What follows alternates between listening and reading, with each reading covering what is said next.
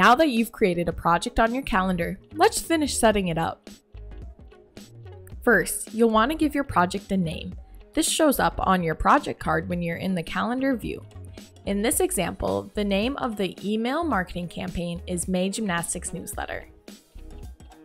Next, you'll want to update the other project card details so you can see the big picture of what you're working on and what's coming next in a glance. First, you'll want to choose a project type.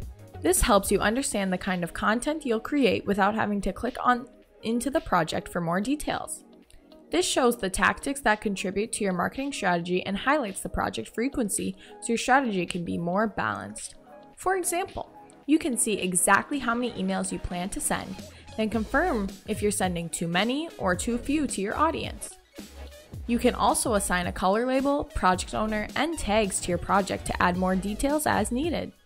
Another benefit for customizing this metadata on each project is that you can create saved, filtered views of your calendar using color labels, project owners, tags, and project types. You'll learn how to do this in a future video.